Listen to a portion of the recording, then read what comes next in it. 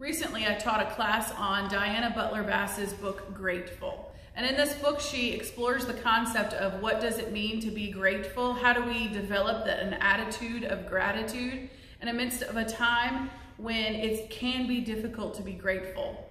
And she wrote this book before the coronavirus pandemic, but it is ever present today. And at the end of the book, she writes a prayer about Thanksgiving, going into the Thanksgiving week, and how do we have gratefulness during Thanksgiving. And so I bring the words to you today in a way for you to make them your own as you are heading into this Thanksgiving week. So let us pray together.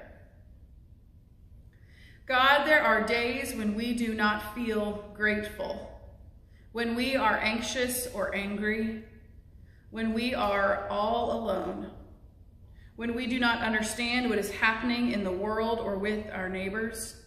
We struggle to feel grateful. But this Thanksgiving, we choose gratitude.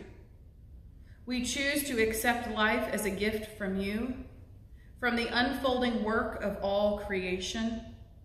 We choose to be grateful for the earth from which our food comes, from the water that gives life, and for the air that we all breathe.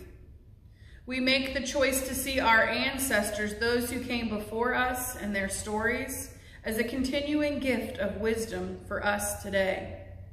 We choose to see our families and friends with new eyes, appreciating them for who they are, and being thankful for our homes, whether humble or grand. We will be grateful for our neighbors. We will be grateful for our planet. We will choose to see the whole planet as our shared commons, the public stage of the future of humankind and all creation. God, this Thanksgiving, we do not give thanks, we choose it. We will make thanks with strong hands and courageous hearts.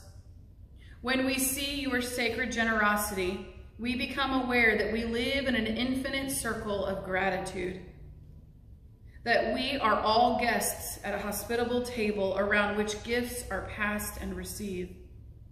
We will not let anything opposed to love enter into our lives and our community. Instead, we choose to see grace, the free and unmerited love, the giftedness of life everywhere, as the tender web of all creation.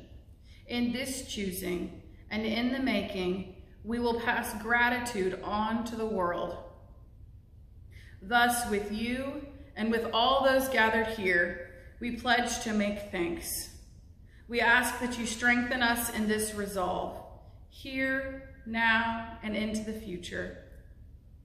Around this table, around the table of our nation, and around the table of our earth.